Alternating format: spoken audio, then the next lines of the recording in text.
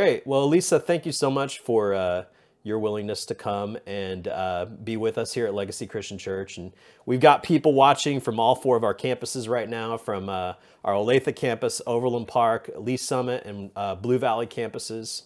And we're just excited to interact with you because I know I've had several people in our church that have brought me your book, which I have right here, Another Gospel.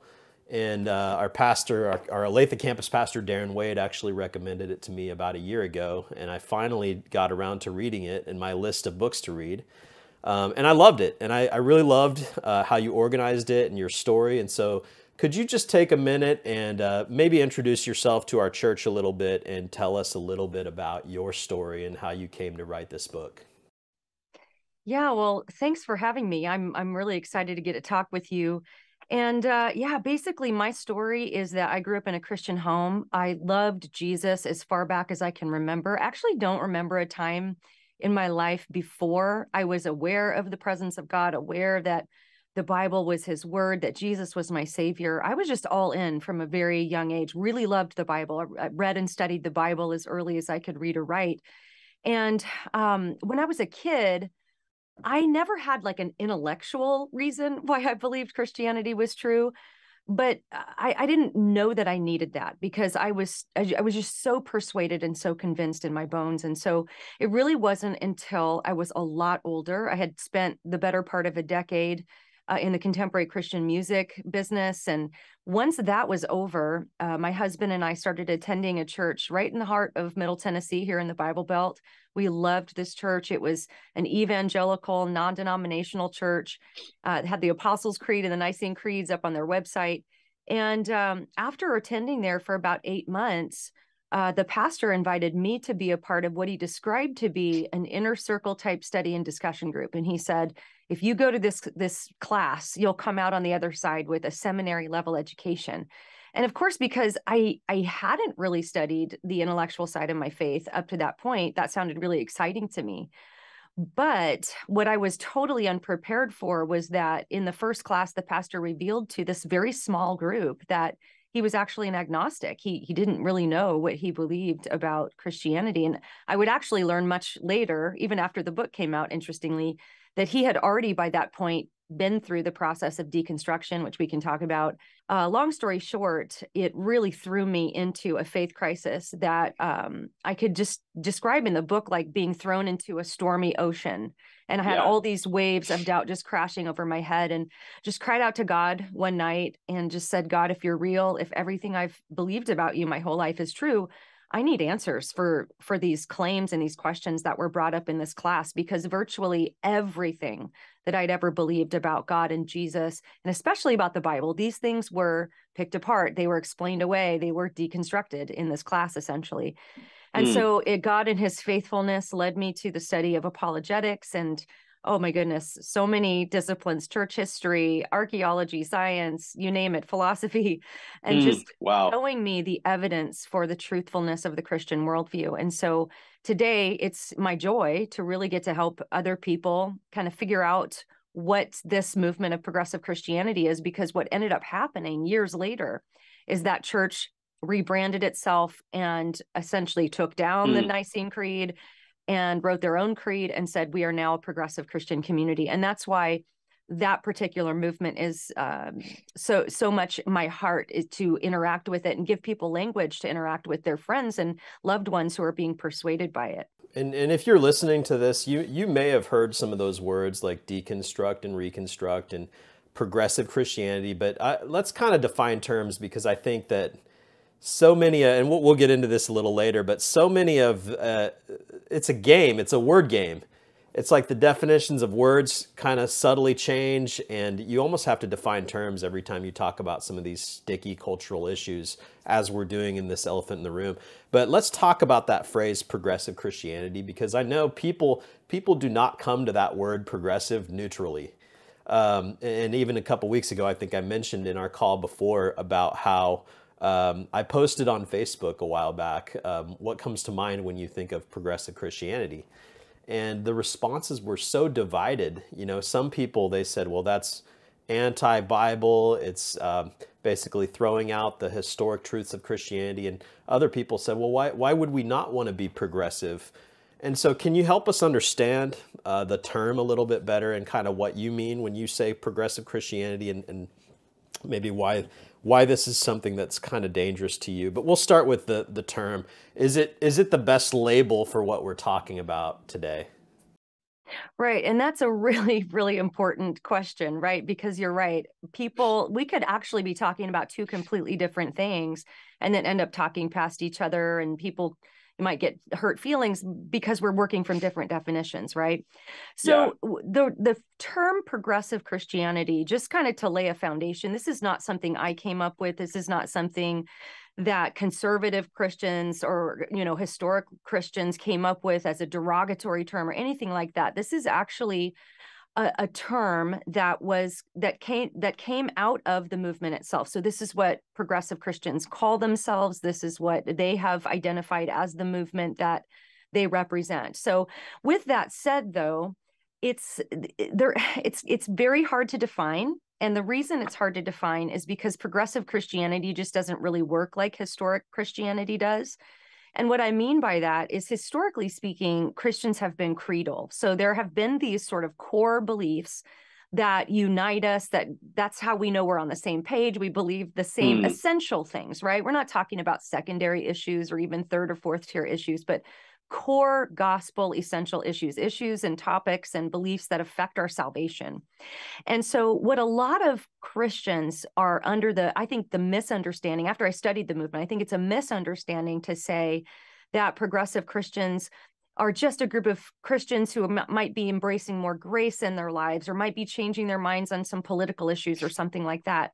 It's really, really so much more than that. The movement itself, as it manifests in the thought leaders, the books that are being written, the conferences that are being held, it is a movement of people that are calling it Christianity, but ultimately they're reinterpreting and often rejecting those core essential doctrines that define Christianity and make it unique in the world.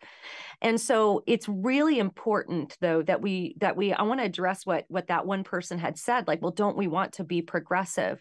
And Right. I would say yes. I mean, I think I want to progress as a Christian in my understanding of the Word of God. I want to grow and mature in my life and my understanding of the eternal truths of God's Word. But this is kind of where the definition of progressive Christianity will come in and become so important. There's a difference between me progressing in my understanding of objective truths that don't change. And then there's a difference between that and then thinking that those objective truths are actually a little bit more fluid and can kind of change along time. So one definition or one possible way of looking at progressive Christianity would be to see Christianity itself as something that's sort of fluid and changing and progressing. So in progressive Christianity, we might look back at the earliest people, the ones that walked with Jesus, the eyewitnesses of his life, death, and resurrection. In progressive Christianity, those people are going to be seen as the baby Christians, the ones that represent Christianity in its infancy, kind of like a baby that's learning to crawl before it walks. But now as we evolve and we learn more about God, we can even make corrections on things that biblical writers said or did or wrote down. Whereas historically speaking, we actually, according to the definition of Christianity as it's held for 2,000 years, those guys actually have the highest authority to tell us what Christianity is. This is one of the reasons that the writings of the apostles are canonized as scripture for us in the New Testament. So it's a completely different way to approach Christianity. Yeah, and I think to that point, I assume that's why you titled your book Another Gospel, because progressive Christianity isn't just, like the kind of progressing that we all should want to do to grow and understand and love people more deeply and look more like Christ. This is actually throwing out the historic core teachings of Christianity in exchange for something else. And I want to read this quote that you wrote, and I think it's kind of defines this book, but it says, "Progressive Christianity is not simply a shift in the Christian view of social issues. It's not simply permission to embrace messiness and authenticity in the Christian life.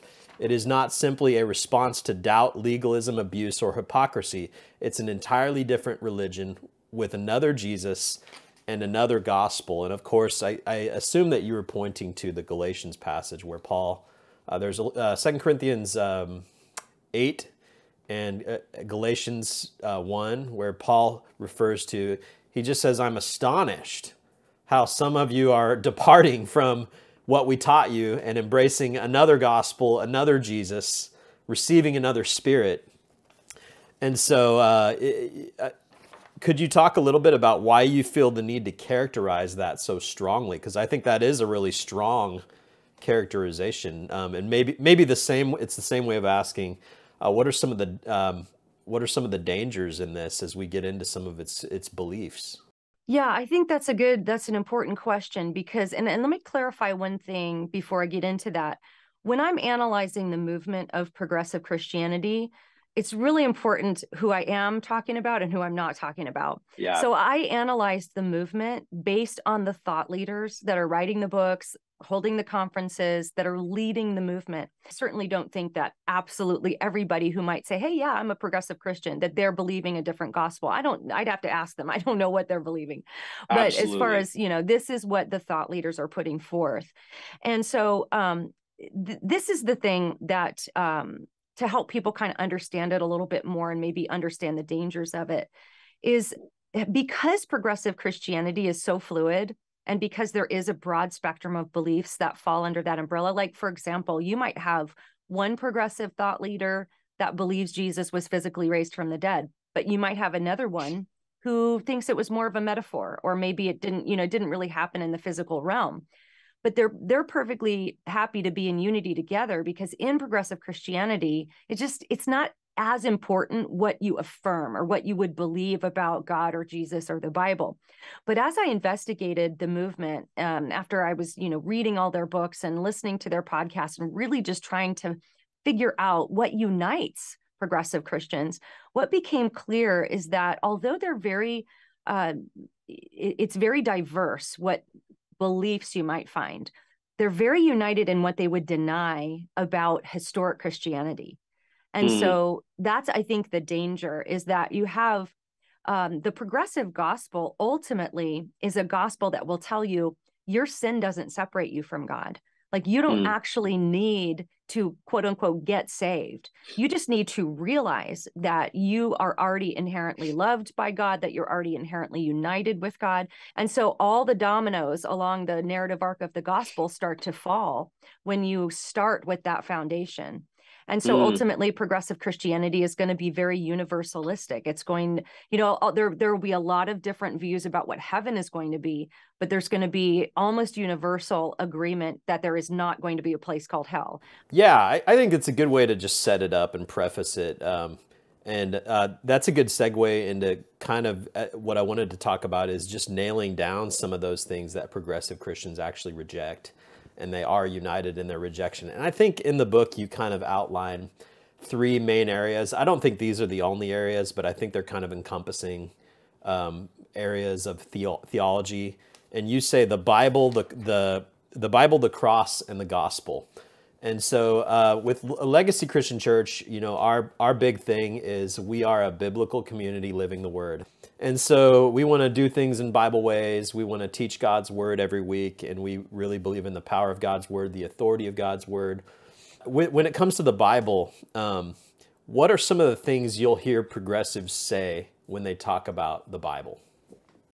Right. So one thing that is this is the foundation for everything, right? Is if you view the Bible in its entirety from Genesis to Revelation as the inspired, authoritative word of God, that's going to inform what you think about God, how you pray, how you live, what you think salvation is, what you think the gospel is. And it's really important to understand that the approach to the Bible in progressive Christianity is just radically different than it has been in historic Christianity. So you will hear progressive thought leaders say things like, hey, I hold the Bible in very high esteem. I have a very high view of scripture. A lot of progressives will say they believe the Bible is divinely inspired.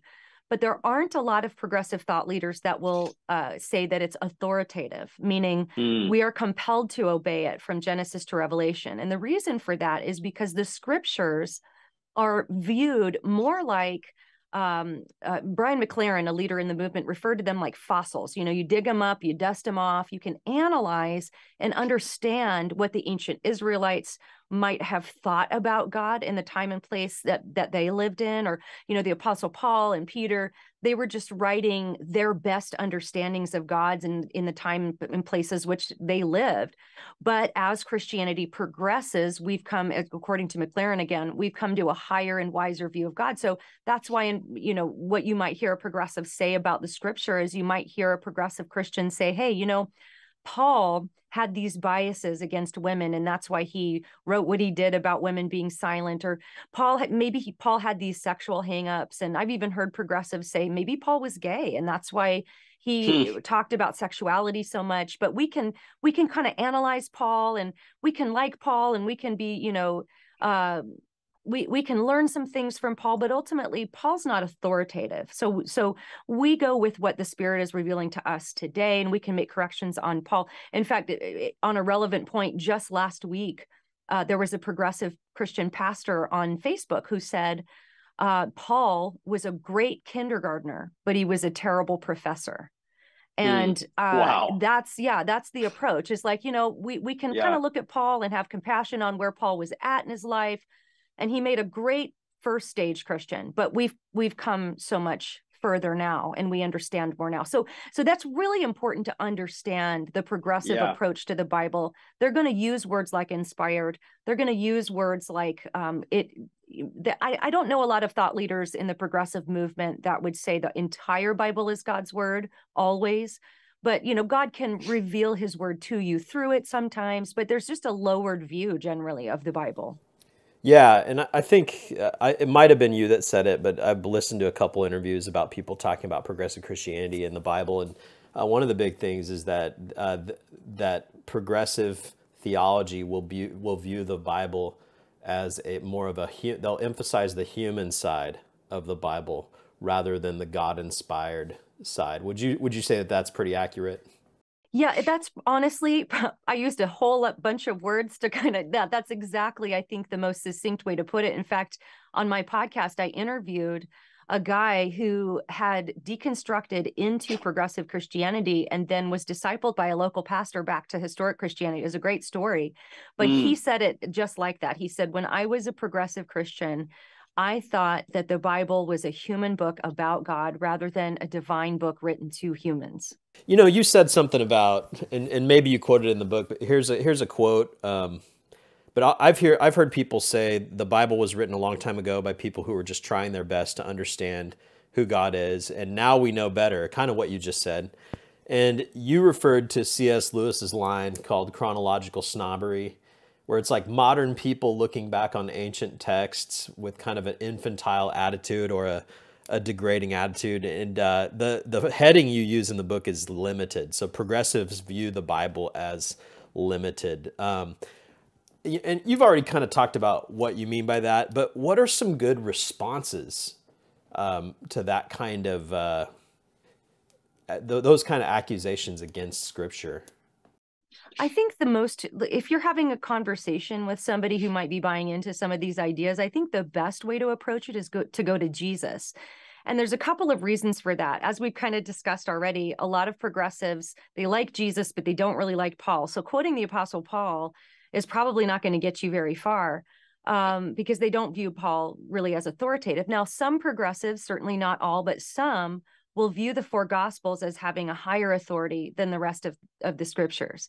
So you have Jesus, you have the words of Jesus, or at least if you can get your progressive friend to agree that you at least have some of the words of Jesus, we can at least know some things about Jesus from the gospels. And then you go to what Jesus said. And a great question to ask is, what do you think about what Jesus said about the scriptures? Because the scriptures that Jesus was quoting from is the same books of the Old Testament that we have today. The canon was largely settled by the time of Jesus. I think there were still some disputes over Esther and some of the wisdom literature, but certainly the law and the prophets, this was canon by Jesus' day. And he quoted from the Old Testament scriptures, and over and over and over again, he refers to them as the word of God, the commandments of God.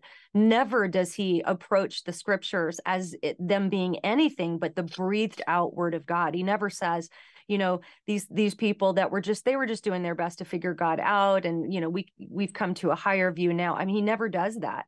So the living word has no problem or contradiction with the written word. In fact, Jesus appeals to the authority of the scriptures to fight temptation in the wilderness. I mean, sometimes I just Yeah. stop to think about that, and that's so powerful. I mean, he is God. He could have called down a legion of angels to fight temptation, but he uses the authority of the scriptures to essentially end that conversation. And so I Hmm. think that you just may be asking, what do you think about how he seemed to talk about the scriptures versus how a lot of progressives talk about the scriptures? Yeah, and I know our pastor Reggie, he talks about that a lot. Like, what if you're going to say you follow Jesus, then you also have to follow Jesus's own view of Scripture, which seems to be a lot more than just it was a human document that we no longer have to listen to. And Jesus did say, "I have not come to abolish the law, but to fulfill it." And so, that's kind of an interesting chain of thought with all this. Is it does seem that there is a progression in the Old Testament. Like, we're not going around following all the ceremonial laws in Leviticus anymore. And so there was a progression, but it seems like that somehow culminated or was fulfilled in Christ. And it seems like progressives want to keep going. Like, we need to keep moving beyond Jesus to something else. And I think that's kind of what Paul was getting at in those verses when he talks about the Galatians or the Corinthians abandoning the teaching and moving on to something else. And so I wonder if you could talk a little bit about this tendency, a little bit more about the tendency to pit Jesus against the Bible in progressive Christianity, because that's kind of mind-blowing to me. But it seems like there's a tendency to make those two oppositional to one another. I mean, would you agree with that? Why do you think that is, I guess? And you may have already answered a little bit of it, but I'm just curious. No, that's a really insightful observation, because yeah, I agree 100%. That is a very common theme you'll see in the progressive Christian movement. And so how it will manifest is often you'll hear a progressive say, or maybe write a blog post about how evangelicals or historic Christians, they worship the Bible. It's bibliolatry. They're Hmm. putting the Bible above God and above Jesus, and essentially they're worshiping the Bible. And so Hmm. in the mind of the progressive, if you view the Bible as authoritative, you're worshiping it. You're putting it on a level that's way higher than it's intended to be put on. And so then they'll say, Jesus was the word. He is the logos. He is the revealed word of God. And so therefore, Jesus should be the authority, not the Bible. But the Hmm. problem with that is that there's no contradiction there. Jesus is the living word. The Bible is the written word. And the living word appealed to the written word over and over and over again in his lifetime to talk to the Pharisees. It was just constantly in his mouth. And if we understand that Jesus is the author of Scripture, it's his word, right? There's no contradiction between the living word and the written word. And if we do have that view that it's Jesus, not the written word, well then this leads us to a very big logical problem. Like, well, then how do we know what Jesus said? And if you Right. don't use the Bible as your authoritative source for the words of Jesus, then essentially you're going to be following some kind of inner moral compass or some mystical kind of Jesus sense that you get inside of your own soul. And that can lead to all kinds of terrible theology and bad ideas, because if we don't have an authoritative standard outside of ourselves, we're not going to know if that voice is telling the truth or not, or if it's just our own fallen nature, wanting what the heart wants or something along those lines. So I don't see any contradiction between the two. And I think it's an unfair charge to say that if a Christian views the Bible as authoritative, that they're worshiping it. I've never been confused about that. I've never worshiped the Bible.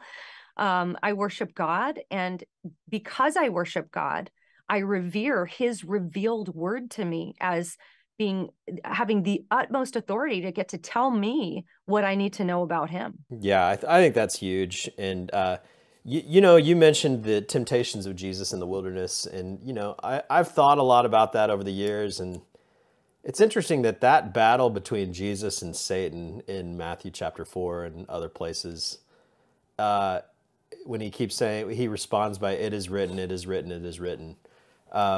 That's really a battle over the interpretation of Scripture, because Satan knows the Scriptures, and he's throwing these Scriptures at Jesus, and Jesus, because of his full understanding of God's revealed Word, he's able to offer a correct interpretation. And so I do want to wade a little bit into hermeneutics. And by hermeneutics, hermeneutics is a theological word that just means how you read a text.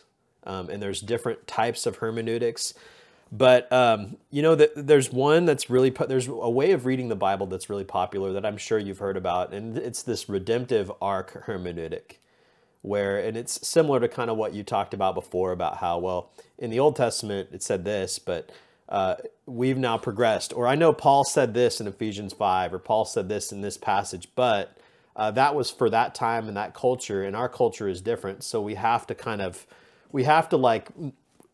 follow the arc of where we see Scripture. I mean, do you see problems with that kind of hermeneutic? And is there maybe a better hermeneutic or a better way that we need to read the Bible? And how does that maybe undermine biblical authority, I guess? Well, so what you've just described really requires a very subjective approach to Scripture. It's really it would require somebody to basically go by their feelings, like what feels more redemptive, what feels like something I would do, and then maybe I'll follow that arc. And the danger of that, of course, is that we run the risk of creating a God that looks a whole lot like what we see in the mirror. Right. And so we can take any kind of what we might call problematic passages of the Old Testament, and we can explain those away as just God accommodating to the culture, or God just allowing the Israelites to do things in his name because that was the best that they could, the best understanding that they had at the time. And so that was God being patient with them or something.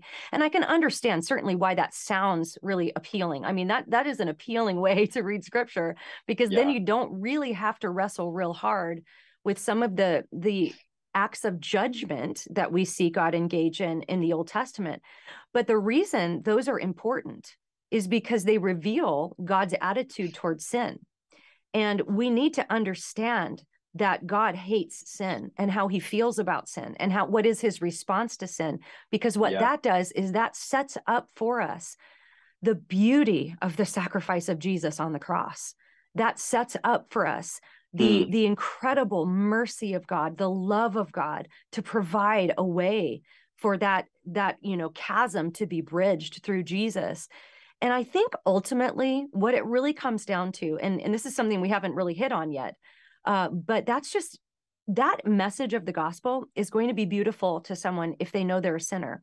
But if they don't really think that they need that, then I mean, would be a lot of unnecessary stuff going on if you didn't actually think you really needed a God of judgment or a God that could bring salvation in his mercy to you. And so that's sort of a whole other topic I've just opened up there. But as far as hermeneutics go, I think it's key that we understand what God said and what he meant, because it can't mean something different to us than it meant to the original audience. And I love that you brought up the battle over interpretation with Jesus in the wilderness, but even think about Jesus with the Pharisees. Jesus was quoting Old Testament scriptures that were 1,400 years old by the time that he quoted them to the Pharisees. And there's no sense in which Jesus says, hey, we need to understand this in a new light now that 1,400 years have passed. No, in fact, he said, I didn't come to abolish the word, I came to fulfill it.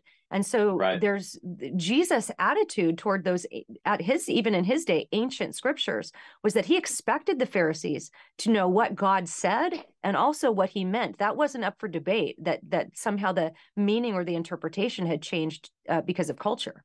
Yeah. Yeah. And I think the other thing you brought up in the book was similar to the hermeneutics thing. There's people that will say, well, the God of the Old Testament is so violent, and why would he ever command God to kill women and children? But then a fuller understanding of the context and the history makes you realize, well, Jericho, I think you mentioned Jericho is a military outpost. There probably was very few women and children there. And that doesn't solve the problem. Like we're supposed to struggle with it, right? It's supposed to be a severe judgment type passage, but it doesn't solve it completely. But it's way different than saying God went and murdered a bunch of kids. And I just think it's just an example of the ways that Scripture sometimes gets misused and carelessly, basically proof texted to prop up modern attacks against evangelicalism, which is a whole nother topic. But you brought up the cross, and so let's get into that because I think that's pretty huge. The progressive view of the cross. Here's what you write in the book. This is a quote, and we'll probably put it up on the screen. Despite the abundance of biblical testimony, the one thing that virtually all progressive Christian thought leaders agree on is that Jesus did not die to pay the penalty for our sin. He was crucified by an angry mob for speaking truth to power, and his love and forgiveness towards those who killed him is the example we all should follow. According to progressive Christians, Jesus didn't need to die, but he submitted himself to the will of the people. According to their wisdom, the historic view makes God nothing more than an abusive father. So I want to talk a little bit about the progressive rejection of penal substitutionary atonement.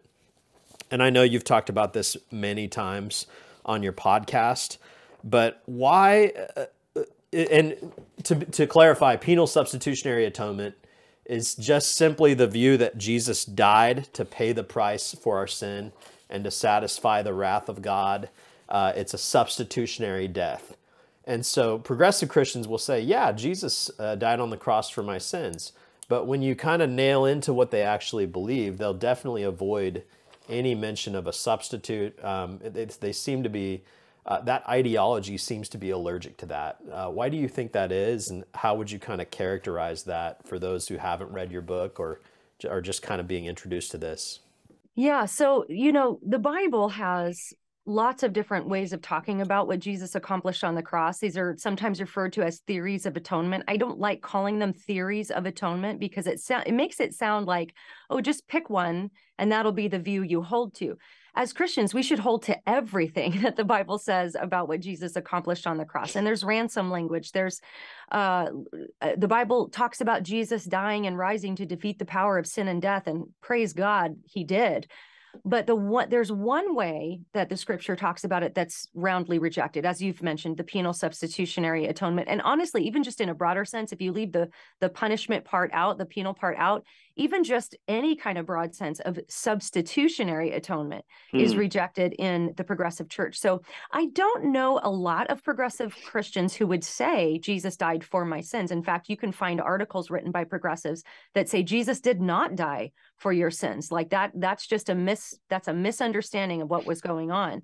Now, the ones who will say it mean something entirely different than historically Christians have meant. They more mean he died because of my sin, or he died because people were sinful and they killed him. But ultimately speaking, when we talk about a substitutionary atonement, we're talking about a sacrificial death. As you mentioned, I think you characterized it well. There's penal substitutionary atonement, which has to do with Jesus taking the punishment of our sin. And then there's Anselm's satisfaction theory, which brings in the satisfaction of the wrath of God. It all works together. It's all over the Bible. It's all over Scripture. But Right. this is just the idea that God the Father would require the blood sacrifice of his only Son. In the mind of the progressive Christian, this implicates the moral character of God, turning him into a cosmic child abuser. And so that's why penal substitutionary atonement is often referred to as cosmic child abuse in the progressive movement. And I think I think why it's rejected is because in the mind of the progressive, it turns God into some kind of a monster that they can't reconcile, at least in their own minds. But again, if you don't think you're a sinner, if you don't think you need that in the first place, then that might make a little bit of sense. But if you know that you're a sinner that deserves God's wrath, if you know you deserve death and hell, and yet God provided this way to be reconciled to him, then it becomes a very beautiful teaching. Yeah, and I think part of this is what you mentioned about sin. Like if you don't think you're a sinner, then you're not going to see the necessity of a blood sacrifice. And so I think there seems to be an allergy, an emotional allergy to talking about any kind of sin or personal sin, except, you know, yeah. So let's talk about that a little bit, because now we're kind of bleeding into the next to the gospel. So we talked about the Bible and the cross and the gospel, but when we talk about the heart of the Christian message, the good news of what Jesus did to save us, it seems like, according to the biblical gospel, we've got the four elements of creation, fall, restoration, redemption, and our core problem is sin, and the core solution is trusting in Jesus and what he did for us on the cross, the historic death and resurrection of Jesus. But you say progressives have a different gospel. And so if we're thinking on a worldview level, those elements of worldview, you have the basic human problem, the basic human solution. What is the basic human problem according to progressives? If our sin doesn't require a savior, what is the basic problem of all of life? What is the basic solution? And what is the ultimate destiny for the progressive Christian? Yeah. So, one thing you'll observe if you read very far into the progressive movement is that the core problem is going to run along the lines of what the core problem would be. Now, I'm not saying that progressive Christianity is Marxist, but very similar core problems that you're going to see trickle down from like the critical social justice movement that we see. And I want to be really careful how I word that, because as Christians, we want to pursue justice. Justice is very important. It's an attribute of God. It's part of his nature and character. But biblically speaking, justice is who God is. It's his moral perfection. So anything that falls short of that is an injustice. And we have to start there as Christians before we even think about how that's going to spread out to, between people groups or anything like that. It has to start with the nature and character of God. But in progressive Christianity, I mean, you might say in one sense that the great problem is what they would call injustice. But the definition of that justice is going to be more along the lines of critical social theories and Marxism, which would be not so much the perfect moral character of God, but really any kind of unequal outcome. Now, lest anyone think I'm going into economics or something, think about how that would apply across anything. So in progressive Christianity, injustice is the problem. And that's what needs to be righted through activism, through marching in the right, protests, through the right, saying the right things on Twitter, these kinds of things, the activism that you're doing to bring an equal outcome to all people. Now, sure, that has applications in economics, it has applications in other things, but you can't just keep them there. Because if you just take a practical example of what that might look like, take, for example, a church who I would agree with saying women have different roles to play in the church and in the home, equal in value and worth to men and women, equal in dignity, value, and worth, different roles to play in the church and in the home. I think that's biblical. I think that's beautiful. But in the mind of the progressive, that's not just something they might disagree with. That's an actual injustice because women don't have the exact same outcome as men. Trickle that down to sexuality. If a church says a heterosexual couple can be married in God's eyes, but they deny that to homosexual couples, then in the mind of the progressive, that's an injustice. So those are the types of quote unquote wrongs that need to be righted in the progressive movement, largely through activism. So it's not the sinful nature that you have that's the core problem. It's the injustices that manifest in culture through systems and these types of things, which is it's going to run the identification of what is just and unjust is going to be in line with culture. Yeah. And since you brought it up, I think, we have talked about this at Legacy before. We did a sermon a couple years ago on critical theory. And, I think most people haven't thought a ton about this, but why has Marxism, you mentioned Marxism, can you just kind of explain how that's infiltrated just our view of biblical justice? And for those of you who don't kind of know, so Marxism, Karl Marx, the Russian Revolution, the Communist Manifesto, it was basically, it's all about separating people into groups. And you have the rich and the poor. In Russia, it was class warfare. But what we're seeing now is kind of Marxism in a different flavor. And people use all these words. We're not trying to equip everyone with weapons to use against anything that makes them uncomfortable or disagree with, right? But what you're seeing now is kind of more of a cultural form of the class form or the social status form in Russia, where it's like all these different groups. So you separate everyone into either oppressed or oppressor categories. And so you have men and women, and men are the oppressors and women are the oppressed. And then you have LGBTQ community and heterosexuality. You have all these different, they call them social binaries. You have disabled people and able-bodied people. And so can you talk a little bit about, do you feel like progressive Christianity is pretty heavily influenced by that? Or is that just a conservative boogeyman that gets thrown out as kind of an unnecessary, as an excuse to not wade into sticky issues? Or maybe is it a little bit of both? Does Yeah, that I make think sense? it can. Yeah, I think it can be. I want Yeah. to be fair here because it can be. A Christian might have let's say, go to church and they do a sermon about reconciliation, and it has to do with race. And then they think, oh, because they've done that, oh, that's critical theory. That's, that's that in that sense, it could be a boogeyman because I don't know, maybe that was a biblical sermon talking about Yeah. how we should relate with one another as brothers and sisters in Christ. And so that it can be, but I also think it's a very real problem because it's becoming the dominant worldview of our culture. And so, you mentioned Marx. I'd love to, if I could, not to get too deep in the waters, but Yeah. I'd love to throw a couple more Well, names in and there. If you do get too deep, we'll just edit it out in post-production. I love it. I do want to add a couple of names to the list because I think this is yeah. really important for people to understand. So I'm gonna give a term, postmodernism. Okay, some people Yeah. might have an understanding of what that is. It's okay if you don't. The main way to think about postmodernism is a whole lot more we could say about it, but it's ultimately how it manifests is the idea of, what's true for you is true for you, and what's true for me is true for me.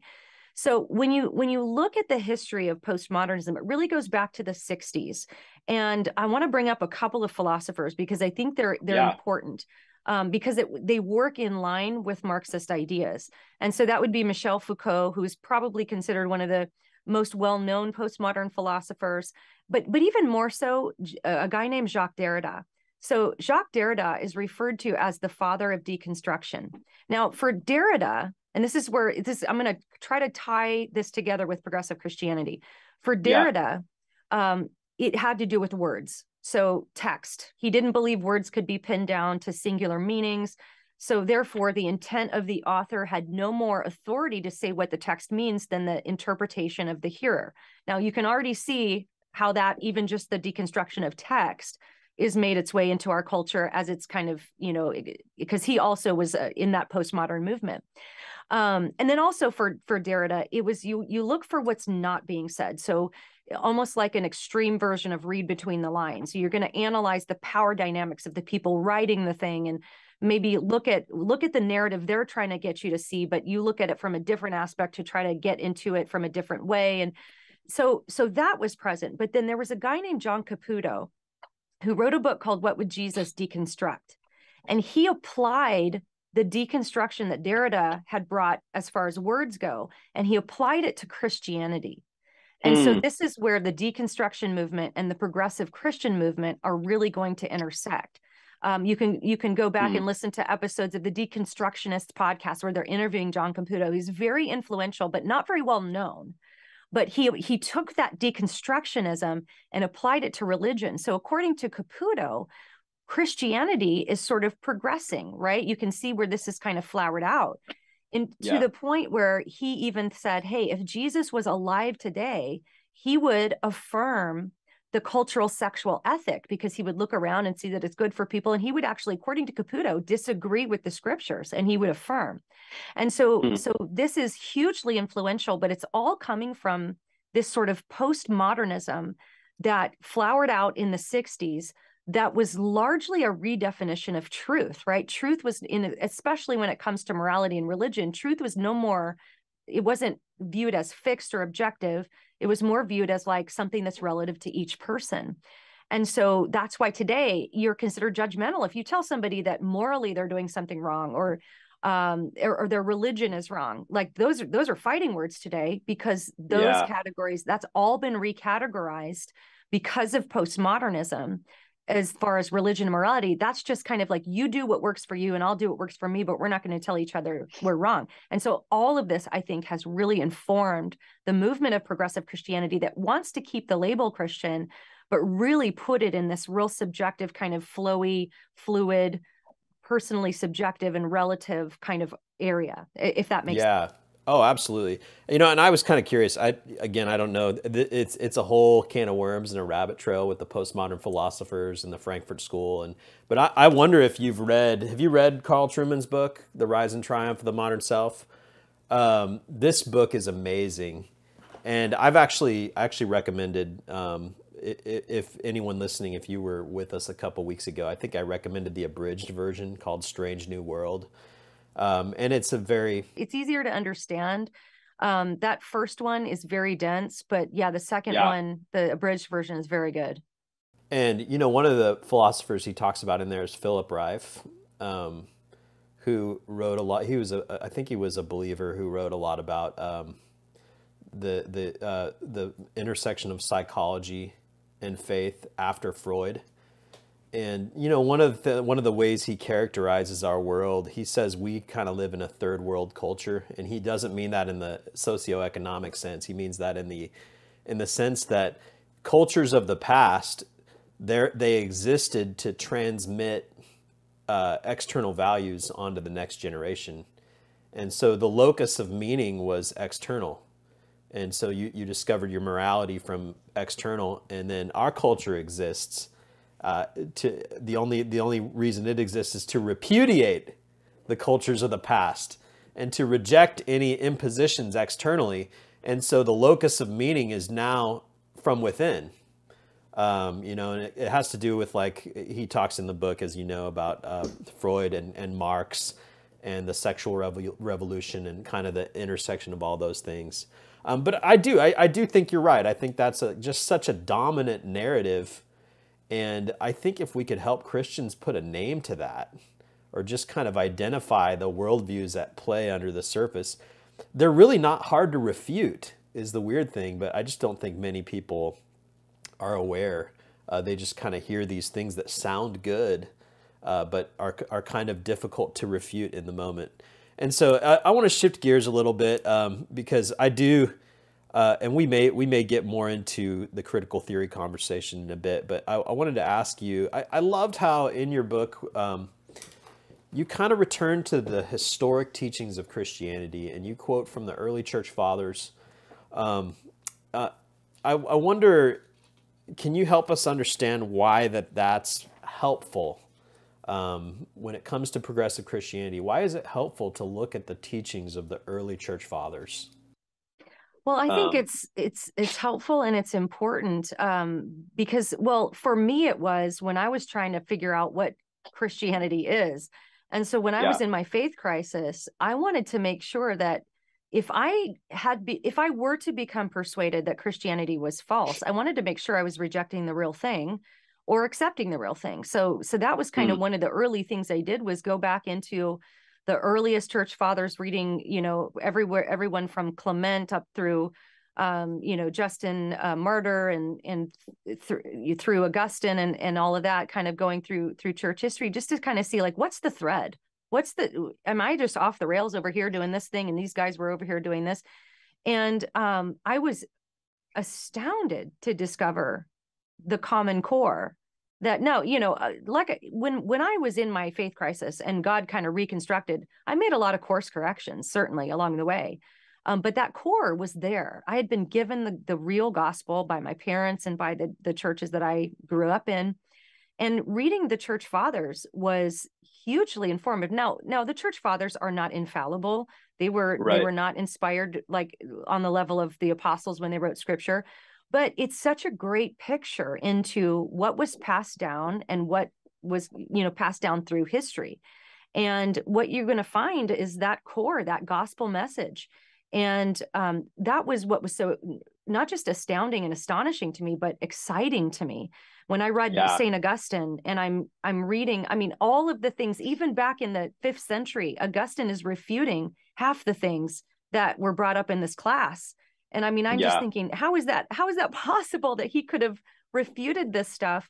And that's because, of course, there's nothing new under the sun. But Yeah. yeah, it was just hugely encouraging to me as a Christian. And I think it's really good to read that early stuff, to even to take a temperature of how influenced we are by our current culture. And I kind of will go back to those guys sometimes for that purpose. Yeah, and it's kind of interesting to know it for two reasons. Number one, we study historic Christianity because it gives us confidence that the faith we received has been passed on for 2,000 years, and people have paid an ultimate price, even in some eras, to give that to us. So that's a gift we should protect, but also to realize that some of these teachings that are presented as fresh and new within progressive Christianity are really just old heresies that have been refuted 100 times. And so, along with that, you mentioned three groups in the book. You mentioned the Judaizers, the Gnostics, and the Marcionites. Can you just kind of quickly show the similarities between those three groups and kind of what, because I've even said, we've talked about how a lot of things that we see in the progressive movement are kind of a new kind of Gnosticism, where it's like you have to achieve the hidden knowledge in order to be, and kind of, I hate the word because again it gets weaponized unnecessarily, but like woke. Like unless you're woke, then you don't really see reality, or unless you identify the hidden power relationships behind every interaction or every institution, then you're not really woke. And some of those things kind of remind me of what the Gnostics used to teach. And so I wonder if you could just spell that out for people that are listening. Those three groups: Judaizers, Gnostics, and Marcionites. Yeah, so the Judaizers, interestingly, probably the first heresy in church history, at least the first recorded one. And that's when it was a group of Jewish Christians that were teaching the Gentile believers that they had to become Jews before they could become Christians. And, of course, Paul was so opposed to this, and he would get even, he got really worked up about it, even just saying, no, this is not a gospel of works. It's grace that saves you. And Paul was so insistent on that. But the Judaizers, of course, wanted people to have to go through the rites of Judaism first in order to receive the gospel. And I think where that would really, and certainly I'm not saying with any of these groups that progressive Christianity is exactly like that, but there are some very similar things in that with the Judaizers, it was about what you had to do in the outward sense. It was about the works. And I do see that Yeah. in progressive Christianity. It's really about the activism. It's about the social justice work you're doing. It's about the causes that you're advocating for. That's really what's considered the highest level of virtue. And really, I can't say it in a theological sense. It's salvific, that it's what saves you in the progressive church, but it kind of is. It's kind of the manifestation of Yeah. the gospel in the mind of the progressive. And then Gnosticism was a tangly beast. There were lots of different sects of Gnostics that believed lots of different things. But one of the biggest manifestations of Gnosticism was what you alluded to before, was that what saves you is knowledge, right? It's this kind of secret knowledge that just a few people had access to, and that was what would save you. And so I think there's a similarity there in progressive Christianity, that it's like this great awakening that you have, this almost shift of your consciousness when you shift out of this sin and redemption narrative and into this all-encompassing, whatever it might be to that particular progressive, but rejecting that sort of old-fashioned view of sin and redemption. And that's just kind of the kindergarten Christianity, and we got to expand our minds and really realize that it's something different and it's something new. So I think that is a similarity there with Gnosticism. And then the Marcionites were interesting because Marcion didn't he basically thought that the God of the Old Testament was actually a different deity. He's the mean one, and then Jesus kind of redeems the God of the Old Testament. Well, progressives obviously aren't going to say that's an actually different deity, although some of the language that they use bumps up against that, where you almost think that is what they're saying. But they certainly would not agree that the God who incarnated in Jesus would have done some of the things that is attributed to Yahweh in the Old Testament. In fact, there's a scholar, Pete Enns, who says, I mean, what we see recorded in the Old Testament is not how God is. It's just how he was thought to be. It's how he was recorded, but that is not who he actually is. So you have this really strong sense of like this Old Testament God is really mean, but then Jesus is this totally other thing happening that redeems that whole thing. And so that's I think probably of all three, that might be the strongest similarity to an ancient heresy. Yeah. That's great. And, you know, I want to kind of wrap up this section as we finish talking about progressive Christianity. But, you know, I think a good question to ask as we talk about all this, a lot of people kind of drift into progressivism based on some complaints that they have about the evangelical church or about the church. Maybe they have some church wounds. And so there's complaints, right? And so I guess what I'm curious about is there any truth in some of the complaints that progressives have about social justice issues or the way the church has treated LGBTQ or other things like that, or the way the church has treated women? You know, how do we acknowledge the danger of progressive Christianity, I guess, without being deaf and blind to some of the bits of truth that are in there? Yeah, this is a tangly beast too, because there's a lot of truth and a lot of error in it. So when progressive Christianity first came on the scene, really through the emergent church in the late 90s, early 2000s, I really agreed with a lot of the critiques they were bringing. I had traveled in the contemporary Christian music industry, visited lots of different churches, seen kind of the good, the bad, and the ugly. And so I think that's why I resonated with this group of people that I found at this church, is because they had some of the same critiques that I had. So I think there is some validity. Of course, there have been a lot of abuse scandals. There has been hypocrisy. There's moral failing. All of that stuff is, and it's probably at fever pitch right now because we have the internet and we have, you know, people continuing to talk about it a lot. And so, yeah, I want to acknowledge that there are some very real criticisms of the church that are valid. And I had those. But what was so surprising to me when I was in that class at the Progressive Church was how quickly my classmates and even the pastor were willing to throw the gospel out along with some of that, those other things. I never, when I would see maybe a hypocritical pastor or prosperity gospel pastor, you know, hawking, what are they, the prayer cloths, you know, for money, trying to cheat little old ladies out of their money, I never equated that with Jesus. You know, for me, that was somebody really abusing a truth, not, you know, representing that truth. And so those categories were very clear in my mind. So with that said, though, where the progressive movement has come to is that there are platforms that are dedicated to finding the wackiest thing you can find out there on Christian Twitter, or on, you know, some pastor in preaching with an AR-15 on his back or something, and then pushing that out to their social media followers. I mean, there's an account who does this. He'll say, this is what 80% of evangelicals are supporting. And I'm just thinking, first of all, I've never heard of that guy and I don't support that. So what, but it becomes a narrative. And so it's like even attacking a straw man. It does. And so there are a lot of progressives that think that when they hear the word evangelical, that's what they think of.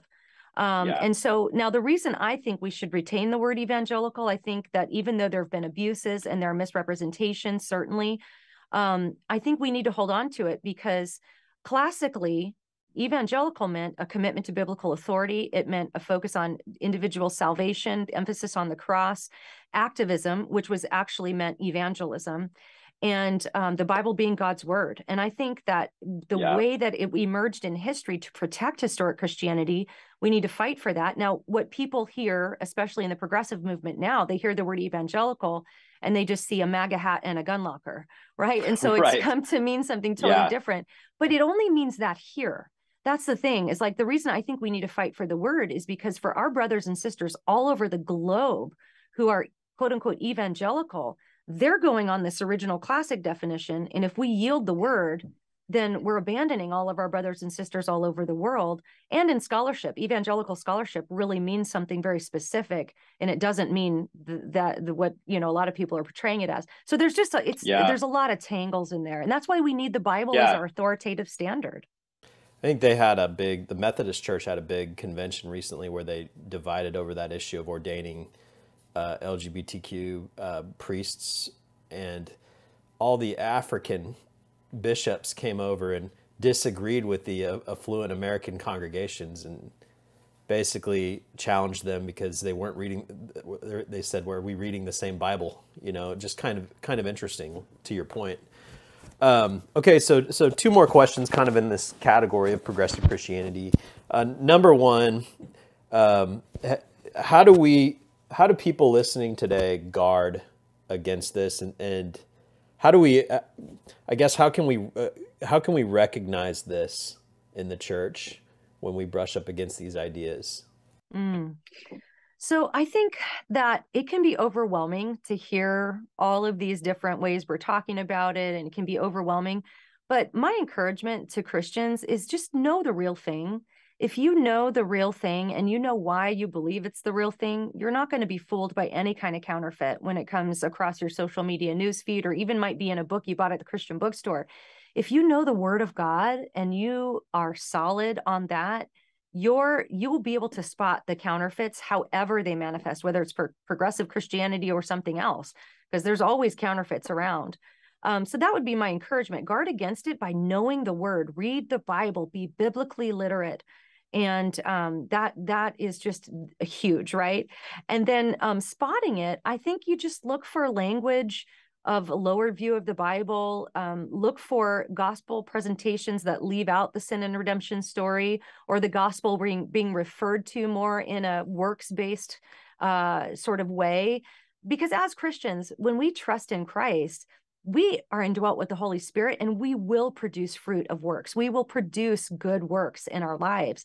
But we just have to keep our heads on straight about it, that it's not the works that save us. That's not the crux of the gospel. The crux of the gospel is I'm a sinner who needs a savior, and Jesus is my savior. There's this sin and redemption arc that is so important that we can't miss, right? That's got to be where we keep our focus on. So I think just looking for the way things are worded, the Bible, the human emphasis, or the human element of the Bible being emphasized over the divine is another one.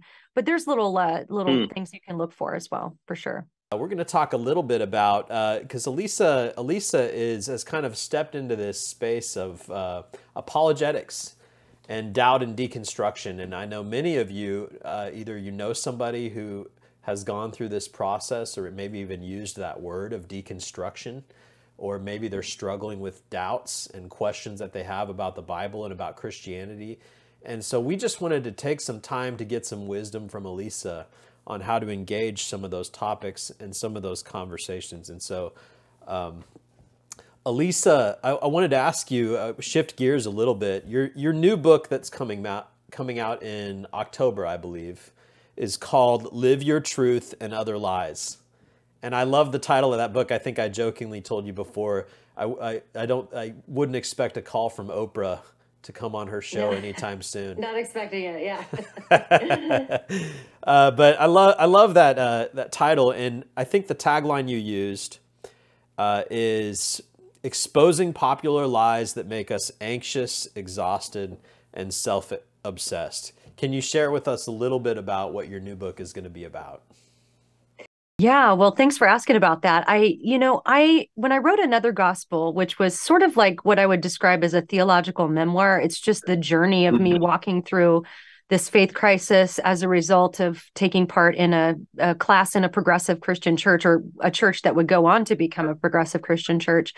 And so that one was more theological in that I had to hit, very specific points. But with Live Your Truth and Other Lies, I zoomed out a bit, and I wanted to look at the influencers, those kind of self-help-ish with a Christian little veneer on it, kind of social media platforms, and almost these self-help gurus that have all these kind of sloganish messages, things like "you are enough," "you're perfect just as you are," "you're in control of your own destiny," "God just wants you to be happy," "you only live once."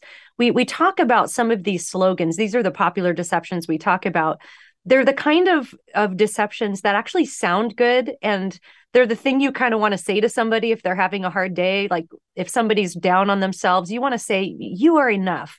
But what we do in the book is we go just right under the surface and show how those things fail just on a logical level. Like, for example, if you tell somebody who's having a, really down on themselves, struggling with how they feel about themselves, and you say, "Well, you are enough," essentially we're putting the burden on that person, basically telling them you have to fix all of your own problems, right? You have to just find inside yourself something to Yeah. make this all better. And that's really a burden. Mm. And then we go even deeper and we go into the Bible, and we show how not only do these deceptions cause a spiritual devastation, but then we highlight the beauty of the better message that the Bible has to tell on these topics. So it was a fun book to write because I got to spend a lot of time in the Bible. It's very story driven as well. Yeah, no, I think that's awesome. And you just mentioned a couple of them real quick, but let's go back to that. What are some common popular lies in our culture right now that you're seeing?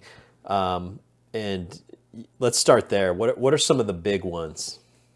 Yeah. Probably the two biggest ones are "Live Your Truth." That's the title, right? And then "You Are Enough." And they kind of work together because it's so popular these days to tell people you are enough, especially if they have struggled with how they view themselves or Yeah. even what they think kind of a thing human people are.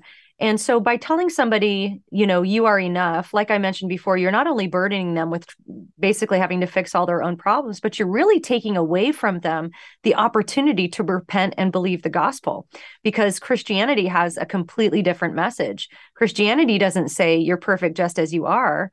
Uh, Christianity has this beautiful doctrine of the Imago Dei. Every single human being who's ever been born has been made in the image and likeness of God, and because of that has inherent dignity and value and worth. But then there's a big but, and the big but is what I think our culture ignores, and even in progressive Christianity it's ignored. And the but is the fall. It's essentially when Adam and Eve rebelled against God in the garden, ushering sin and death into the world. And then through Adam, death spreading to all men. And we know that we have this inherently sinful nature. And I think that's the core. That's the core of where the Christian message is so countercultural, because absolutely every message in culture right now is trying to convince you how perfect you already are, how beautiful you already are. You just need to dig down inside your heart and find the gold that's in there, unleash that and proclaim that to the world and have other people affirm that about you. But that's based on the assumption that what you're going to find in there is good. And so ultimately, I think the whole book is built on this idea of, do you think you're a sinner or do you not? Because if you do, it's going to send you on this path. And if you think you're not a sinner, it's going to send you on a completely different path where all of these lies start just stacking up on each other. So that's where "You Are Enough" is going to lead right into "Live Your Truth." That's what we're supposed to do, right? And according to culture, is find whatever's in there, let it out, and then live your truth. But of course, that completely goes counter to any type of idea that we actually need to repent and turn from our sin and be sanctified and be conformed into the image of Christ day by day. So it's two radically different worldviews we talk about in the book. Yeah, and I think that even just your truth, you hear that language a lot. It's as if there are many different kinds of truths. And, there are many different kinds of experiences and personalities. But I think sometimes the language we use culturally seems to imply that the truth is not objective, but it's ultimately subjective, and it comes from within and you create it. I don't know if Charles Taylor, he calls our culture the age of the expressive individual. And I thought that was an apt description.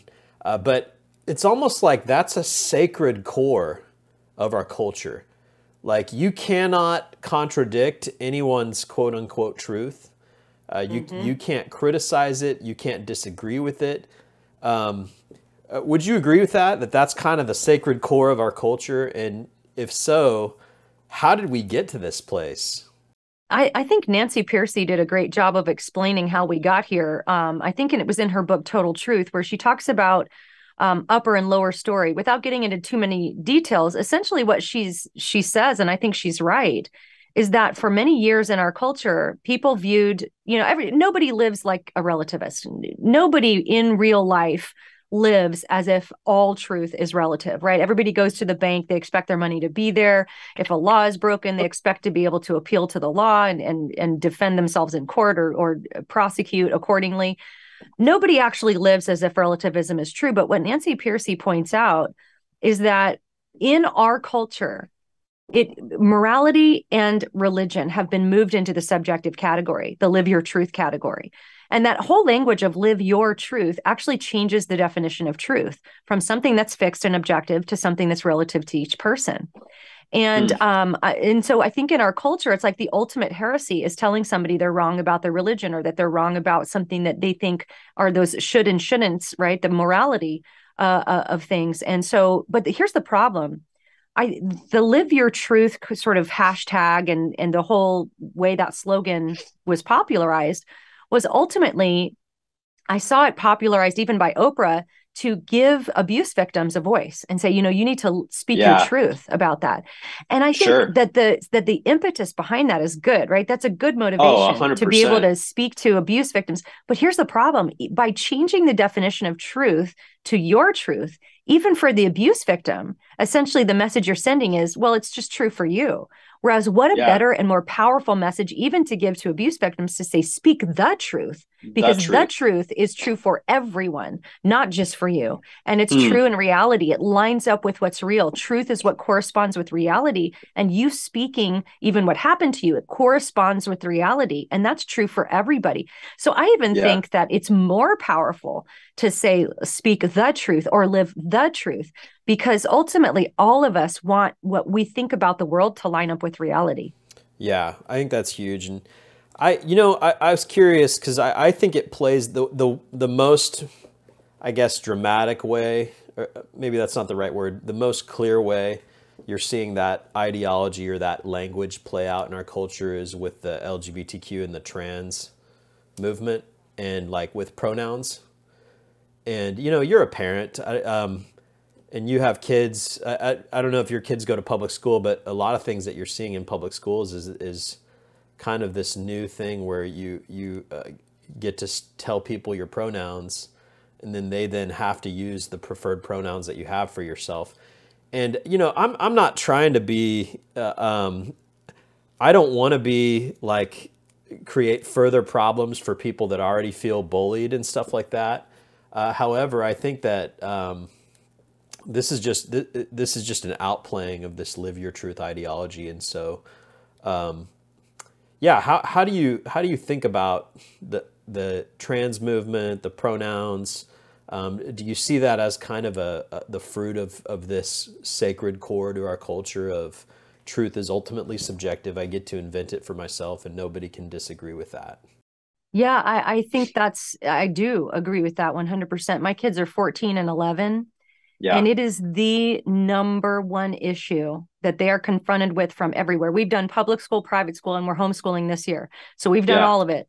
And it's everywhere. It's literally everywhere. You can't turn around. You can't go to a store and not be confronted with the trans ideology. And like you, I have nothing but total compassion in my heart for somebody who is going through dysphoria, especially young people, if they're experiencing gender dysphoria. Oh my gosh, so much compassion goes out from my heart to them. But here's the problem with being confronted with it everywhere is there's this phenomenon called rapid onset gender dysphoria, where kids are being told essentially, that this is something you have to you have to choose for yourself what your gender is. And if you don't feel if you haven't thought about it, you need to. And so this rapid onset, we're seeing astronomical numbers of young Yeah. people. Even in my own kids' friend groups, I see this happen, where it's not that they actually, I think, are struggling with their gender, but they've been told, hey, if I want to be a loving person, if I want to be accepting of other people, for a kid that has a heart that loves a lot of people, and they're Yeah. being told, hey, for you to be the most loving, you have to be you're called a pansexual. And so then they start identifying that way because that's what they're being told is the most loving way to be. And so this social contagion, the way that this is being talked about, I think is very real. I mean, I'm seeing it absolutely everywhere. The number one thing my kids have to kind of figure out in their own little social interactions is what to do about being asked their pronouns, because among their Yeah. age group, that's the first question you ask somebody. It's like saying, hi, how are you? It's the new Yeah. how are you? It's what are your pronouns? And so navigating that is oh man, it is not for the faint of heart, I'll tell you that. Yeah, and you know what you just said about how I think a lot of kids, you know, and they do want people to know that they care about them and they're loving and accepting. But you're right, there's so much pressure to be loving and accepting as culture defines it. And I'm just kind of curious, what is your personal opinion about how Christians should engage? Do you think Christians should put their pronouns? Do you, we have a lot of people in the workplace that have diversity, equity, inclusion officers now that are they're not really policing that, but there's definitely institutional backing for a lot of this stuff. And so how should Christians, specifically with the gender dysphoria, LGBTQ pronouns, this kind of new sexual revolution that's going on, how should Christians interact with that? So, navigating that on a personal relational level, I think is a different question than do I put the pronouns in my, for my work or Yeah. something. That's a good distinction. Yeah, those are kind of two different questions. So Yeah. let me address the one at work. It's my conviction. I don't think Christians should do it. I don't think Christians should be pressured or bullied into doing something like that. And yes, that's going to mean that maybe you don't get that promotion, or maybe you get fired. I don't know. I mean, that's a difficult thing to navigate for people. But here's what we have to keep in mind. Back in the first century, the Roman Empire, you could worship whoever you wanted. They didn't care how many gods you worshiped or what they were called, as long as Caesar was Lord. This is why, arguably the earliest creed in all of Christianity, Jesus is Lord, was so subversive and so powerful, because they were saying, no, Caesar's not Lord, Jesus is Lord. But the Roman Empire didn't care who you worshiped. And so a lot of times we think of Christians being persecuted in the first century, like the gladiator arenas and being lit on fire in Nero's gardens. Right. But probably what was more of a pressure in a more consistent manner all the time, everywhere, was little things like, for example, if you went to someone's house, it was customary to bow to the household god. That was just polite. It was taboo to not honor the god or gods of that particular household. Well, Christians had to navigate things like that. And I think the pronoun issue is very similar to that. We have to be willing, like the first century Christians, to say, no, we can't put our pinch of incense in the bowl for Caesar, whatever that might mean. And we've got to leave that in the hands of God. We can't bow to the household idol, which might get us outcast from social circles. That might happen. And so I think that on an official level, as far as like putting it in your bio or something like that, I don't think we should capitulate to culture on that, because really what that is doing is living by a lie. It's essentially saying we agree with the lie that I choose this for myself. And, Christians have navigated that in some creative ways. I know a guy who got an exemption who said he was genderless, so he didn't have to, I don't know how that all works, but it's crazy time. Yeah. It also reminds me of Daniel in Babylon, when Nebuchadnezzar said, you can worship whatever God you want in private, but as long as at 12 o'clock every day or whatever, you go out into the public square and you bow down to the image. And, again, to your point from earlier, there's nothing new under the sun. It is always going to be countercultural to be faithful to Jesus, no matter how much cultural, and I actually think we've talked about this before. Paul says, preach the word in season and out of season to Timothy. And I think for the last 100 years, the word was in season in American Christianity. But we're kind of entering into a time where it's out of season. And so that's going to require a cost. But I just hope that I hope everybody listening to this just can prepare yourself to have a whole lot of grace for people that are struggling with this, and especially for teenagers. Just kind of a crazy world that our teenagers are living in and stuff that they're getting thrown at them. And so let's have grace with this as we talk to people. But thank you for bringing that up. So kind of continuing with this live your truth culture that we're living in. I find it interesting that you're kind of an apologetics person. You've stepped into that space. But 50 years ago, apologetics was, you go through the classical arguments for the existence of God.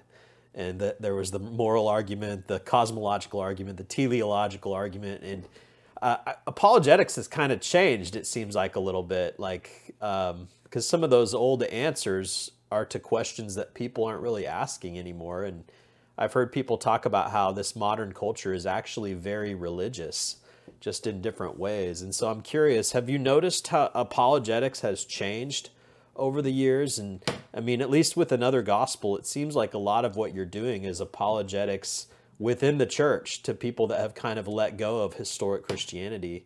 Have you noticed a shift there? And what do you kind of see as the space that God is calling you to step into with that? Does that make sense?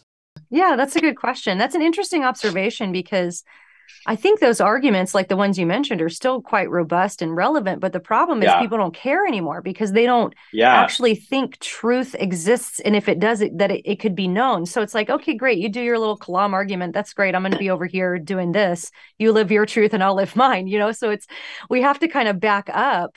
And I think the greatest battle apologetically right now is just making the case for truth, because Yeah. people just don't think truth is fixed, especially when it would come to something like religion or morality. And so it's interesting, as I've studied the deconstruction movement and the progressive Christianity movement, when you mention apologetics in that world, it's like this big eye roll. It's like, oh, apologetics, that's just for scared Christians who want to like reinforce what they think and, circle the wagons or something.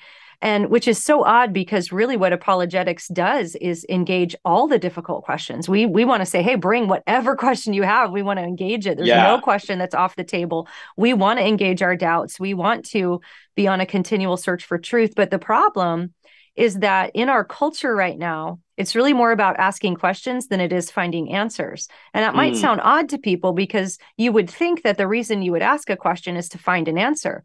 But if you're in that kind of relativistic, live your truth kind of space, really you're just trying to find the next good question. And you want to actually avoid landing on an official position, because in the progressive movement and the deconstruction movement, if you land on a fixed answer about what you might think about the nature of God or what the Bible is, you're kind of viewed like you're still in the kindergarten phase of your faith, and you need to become more enlightened and sort of live in the questions. And so it really kind of celebrates a culture of doubt and a culture of agnosticism. And so to your final question there about where I think God is leading me into in this discussion, I've always felt very clear that my main mission was to the church. I'm not going to probably be on college campuses debating atheists like some of my friends do, and they do a great job at that. Yeah. But I think I'm called to people who want the truth, who know the truth, but maybe they don't always have words for it to help give them language to articulate some of that stuff. And so I'm very comfortable in that space, because I really do believe that's where God's called me to be. Yeah, I love that. Thank you for sharing that. Along that line, could you share the mission of your podcast that you talk about every time you do a video? It's like 3 things that I loved, and I just want you to share it with everyone. Yeah, the podcast exists to equip Christians to identify the core beliefs of historic Christianity, discern its counterfeits, and proclaim the gospel with clarity, kindness, and truth. And one of the reasons I use the phrase historic Christianity is because I want to swing the net. I want to throw the net as wide as I can, as far as across denominations, across, we are not going to be focusing on secondary issues. I mean, I'll talk about some of those issues sometimes and what I think is the biblical view, but really keeping those core essentials separate. And that's what we're contending for, is the one faith passed down once for all, like we read about in Jude. Yeah, that's huge. To your point about how just making a case for truth, I do think that people are hungry for something solid to stand on. In this sea of relativism, I think you're starting to see a hunger for that again.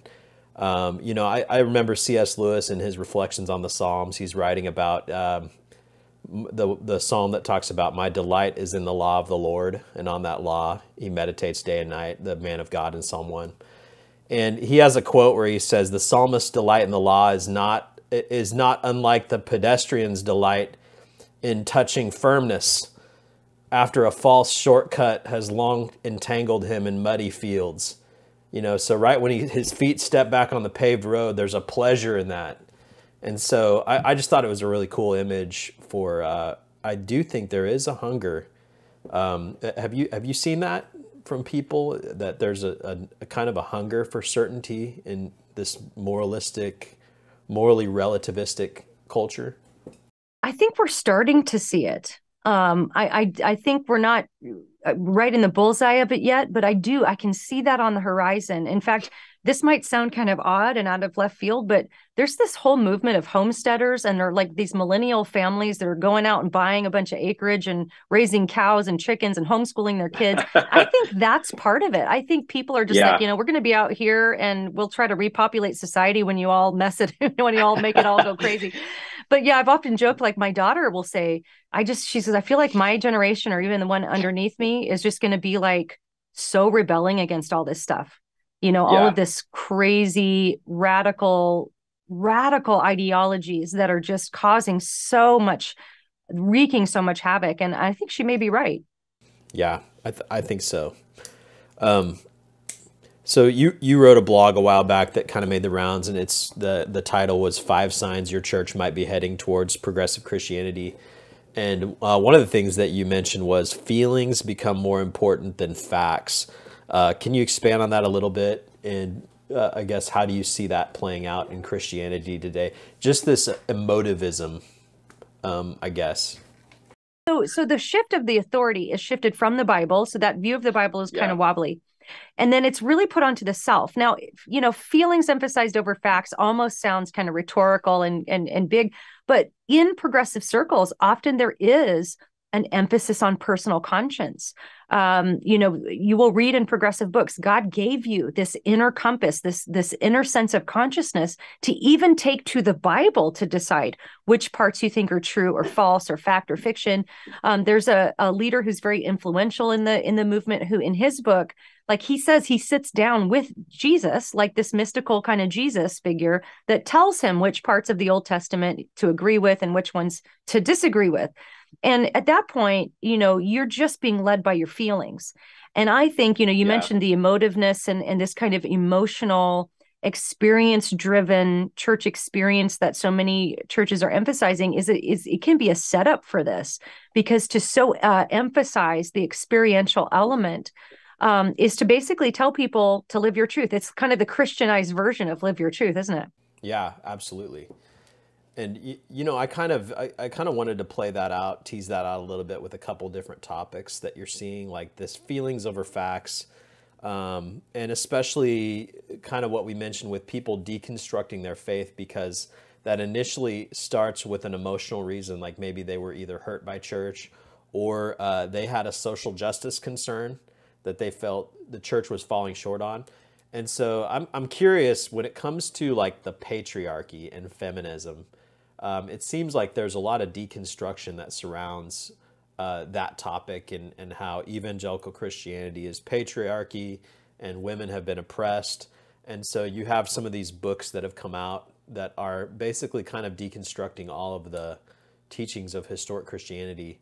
I wonder what your thoughts are on that. I guess specifically when it comes to, yeah, I mean, do you think that's an issue? Do you think that's like a big reason why people walk away from Christian orthodoxy? It's like not just with like feminism, patriarchy, but also with like LGBTQ inclusion. Like I know Rachel Held Evans, her book, one of the reasons why she rejected evangelicalism was because of the LGBTQ issue. She had a bunch of friends that were LGBTQ, and the church treated them XYZ. So I guess talk about that a little bit, and I wonder if you've kind of interacted around that. Yeah, and so I'm currently writing and researching a book on deconstruction. So I'm just like in that world all the time, Yeah. listening to the stories. And I don't think it's an exaggeration to say that absolutely every deconstruction story that I've ever heard at least will cite that what you've just described, either with patriarchy, feminism, or the LGBTQ, and usually it's one and the same, as Yeah. at least present in the reasoning behind deconstructing the theology. So notice how it's not, and this is why I have a co-author, and we define deconstruction in a very specific way in the book because it's how it's manifesting on social media. And that's a shift of the authority for truth from the Bible or God to the self. Because Yeah. ultimately what happens is, like you mentioned, a social justice concern being maybe the feminism or the patriarchy or the LGBTQ. There's an assumption where they begin with assuming the church is wrong about that, and therefore then the Yeah. church is oppressive about that, and then morally wrong, and then these moral categories get put on top of it, which starts deconstructing the rest of the theology, rather than saying, okay, scripture teaches X, Y, and Z, so this is our starting point to know what is good and true and how to even define oppression or any of those things.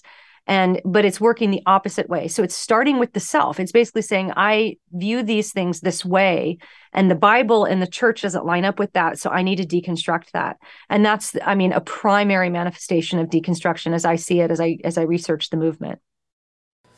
So yeah, so I kind of that's really all the questions I had written down, but I also wanted to I was curious about, let's talk about feelings a little bit and emotions. I think some people would say that, oh, the church just hasn't really engaged emotionally, and the modernism assumed that we're all walking brains, and there's people that assume discipleship is really just an intellectual enterprise.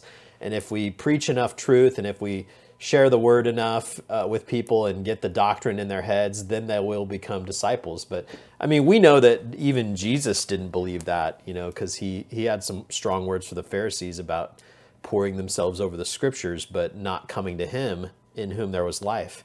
And so what is a healthy way? It seems like your book is centered a lot around not letting your emotions be your locus for truth. And so what is a healthy way that Christians can engage emotionally and be emotionally healthy? Yeah. Do you have, Well, what are your thoughts yeah, on so that? I'm not naturally an intellectual. I'm much more of a flaky artist feeler kind of person. So the emotional Yeah. part always came pretty easy to me, and I realize not everybody's that way. But I just think probably the easiest and most simple way to look at it is that our emotions shouldn't be in the driver's seat. Truth Yeah. should be in the driver's seat, and then emotions can respond to truth. But if it's the other way around, if our emotions are in the driver's seat and then we kind of try to mold what we think is true around our emotions, that's going to lead us down some really bad paths. So I don't think it means that we need to not have experiences. I think looking out right now, I think there are Christians who have assumed a bit of a naturalistic worldview where they're not even they almost naturalize everything, right? So every struggle you might have, it's just something that can be explained naturally. But we know we have an enemy of our soul, this being called the devil. And we need to realize that he prowls around like a roaring lion, seeking whom he may devour. And that's a supernatural reality that a lot of Christians, I think, need to recapture and understand that there's a supernatural realm going on all around us. And and our experience in worship, but it's the driver's seat thing though, because what I found is I came from a very emotive stream. Worship was very charismatic, very, and today I have much deeper experiences in worship as far as my emotions and my connecting with my soul, when it's just very simple, lights on, nobody's trying to showboat, it's not a big rock show. I love those because, and then we're singing hymns, and I'm not a hymn snob, but I do love the hymns. You sing those hymns and you just have this, I get very moved, much more moved than when I'm in existential angst over the words I'm singing in another service that might be just so me focused, and it just spins me out. So yeah, I mean, I think that emotion, God made us emotional beings. our emotions should be responding to truth, but we got to start with truth and make sure that we're lining up our emotions with truth. Yeah, I think that's huge. So you talk a little bit about I think I saw your interview with Neil Shenvi about the Evangelical Deconstruction Project. And it's kind of like a lot of people that are publicly renouncing their faith. And, without wading into the different authors and different books, there seems to be this massive trend to publicly deconstruct. And, you also have this interesting, I don't know if you listened to the Mars Hill podcast about Mark Driscoll. And I just thought that was, regardless of what people thought of the podcast, I found it to be kind of, I was curious about the motives of why. But it's almost like it's very popular to deconstruct publicly, and it's celebrated and cheered. Why do you think that is? Yeah, in the deconstruction book we're working on, we actually have a section where we show the religious nature of deconstruction as it manifests online. And you have the testimony, right? Just like the evangelical culture they're leaving, there's this strong impetus to want to tell your testimony. And I think why that is, and this is what is so hard for so many Christians to understand, because if I deconstructed and I wasn't a Christian anymore, I think I would be really sad. I would be really devastated if I lost belief in what I think is the most beautiful way to look at the world. I would be very sad, and I probably wouldn't want to tell a lot of people about it. And I would just, I don't know, but that's not what's happening. What's happening is people have determined that Christianity is toxic and abusive and oppressive to people. So when they break out of that, the impetus to tell people how free they feel now and how happy they are now and how much better their lives are is really strong, I think, because they want other people to experience the same freedom and happiness that they've experienced. So there's this deep sense in deconstruction that Christianity is just this system that's been propped up to control people, fill them with the fear of hell, and get them to do whatever you want. And so they genuinely feel like they've escaped some kind of cult or some sort of toxic system. I think there's also a lot of dopamine that you get from like demonstrating your membership to a tribe, like publicly. I think there's a lot of tribalism going on, and most of what happens online is basically people just signaling to their own tribe, like this is the group that I belong to. And I think sometimes if we can get underneath that, that's where person-to-person interactions are so much more fruitful than online interactions. Just because it's very performative. The culture we're living in is very performative, and it's really true of people that deconstruct. Like they want to perform that partially to show their new tribe, I guess, a little bit. I mean, is that fair to say? I do. Yeah, absolutely. Because this is the thing. If you search the deconstruction hashtag on any social media platform, hundreds of thousands of posts are going to come up. And you're right. It's a complete and total tribe with its own language, its own catchphrases, its own hashtags. The whole approach to reality is very much the same. And it's very religious in its nature. And that's one of the things we talk about in the book, is just the religious nature of it. You have not the Great Commission, but the Great Decommission. You have the testimony. You have the priests and prophets. You have the people leading the conferences. There are conferences, and there's merch, and there's also everything that is indicative of almost this religious fervor. And you're right. I think you've nailed it right on the head. And I think one of the reasons why deconstruction is so. I think we talk about bits of truth and all these things, but one of the things is because we haven't really created a lot of space in churches for people to honestly share their doubts. And we haven't really underlined that as a part of a healthy faith, because that's what it is. Doubt means your faith is thriving. It means you're actually honestly pressing into questions. And so, like how can we create space for people that are deconstructing and for people that are maybe struggling with doubts? We've even had people that left our church, especially teenagers that have left when they got to college, and they will say later on, well, I just didn't feel like I had any space to ask questions at Legacy, which I don't think that's always true. I think maybe that's true in pockets. But I think at our church people are filled with grace. But for some reason, some people can have that perception. So I just wonder what your thoughts are on that. So yeah, so we've got a whole chapter about this in our book coming up. So I think that there's some truth to that. I think there are some churches that would say you can't ask those questions here, and they shut the questions down. I'm sure that exists. Right. I don't think that's as common as the deconstruction movement would have us believe. What I think is more common is that they're not happy with the answers. And most churches, most Christians I know would welcome someone's honest question saying, look, I'm Yeah. really struggling with this. I don't know what to do with this. Help me understand. And then there can be a season of walking with that person, discipling. But ultimately, it comes down to, and this is why, when you ask, how can we create space for people who are deconstructing in our church? I'm not sure you can. Yeah. You can try, Yeah. but I'm not sure you can, because in the deconstruction movement, very often they don't tell people what's happening in their church because they know that they're abandoning historic theology, they're abandoning Christian ethics, and so they've decided these things, like, to use that word toxic, it's viewed as toxic to them. So they're not going to deconstruct in your church. And so you can make space for questions and doubts and try to disciple people through that, but ultimately there's probably going to come a point when they don't like the answers. And so then they're going to leave. They're going to deconstruction as a phenomenon is largely happening online. They find communities of people who they can deconstruct together. And they're not doing that in churches because they don't see churches as a safe place. And I'm not sure there's anything we could do to try to be safe. That word safe, the only way to be safe would be to compromise and to change our answers. And so, obviously we can't do that. So there's a lot going on. Like I said, I'm sure that there are some places where they're shutting things down, and I don't think that's good. I think they need to create space and say, hey, look, we're open to whatever the questions might be.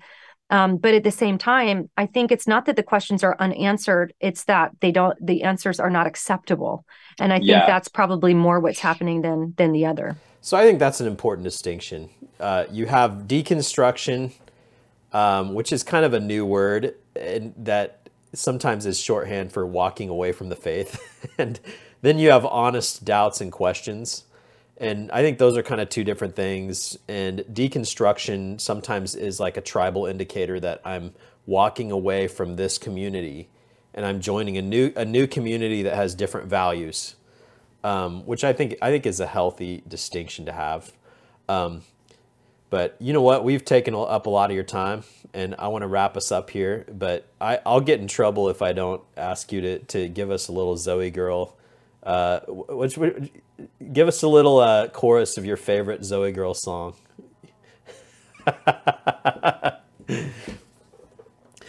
We've got some fans. We've got some fans in our church. Well, our first single was "I Believe." I wrote that song. Yeah. So let me see if I can remember the chorus. Now I'll shout it from a mountain that I'm not the same that I used to be. I believe in God, believe in God. But you know what bugs me now? I wrote that before I was like writing books, and now it bugs me every time because it says I'm not the same that I used to be. It should be as I used to be. Oh yeah, it's gonna bug you forever. Grammar wasn't, a priority back then. Right. Yeah. Well, I didn't really intend to get into both of your two future books, but thank you so much for sharing with us, and we look forward to seeing your new book. And I know a lot of people are going to be interested in another gospel. And is there any resources just to kind of? Oh, there it is, right there. Live Your Truth, and I did pre-order it. I've got it coming in the mail. So if you want to support Alisa, go ahead and pre-order that. Or if you just like her writing. But if there's any way, are there any other resources that you would maybe point us to as we talk about progressive Christianity, false narratives in our culture, how to engage the younger generation that's kind of swimming in this stuff? What are some of your favorites? Yeah, I think Summit Ministries is doing a great job with the younger generation. So is Impact 360. They're doing a great job. Man, I mean, I have a resource page on my website. Actually, it says all my favorite podcasts and great. books on different things. You can go to my website, alisachilders.com, for that. But yeah, as far as Cross-Examined is doing some great work. Stand to Reason is doing some great work. J. Warner Wallace. There's so many great resources out there right now that are tackling these things head on. And yeah, Mike Winger has a great YouTube channel that interacts with a lot of this very often. So yeah, there's a lot of good stuff out there. Yeah. Well, thank you so much for being with us. And we look forward to hearing more from you. And thank you for the gift that you've been to the church. And yeah, we hope you have a great week.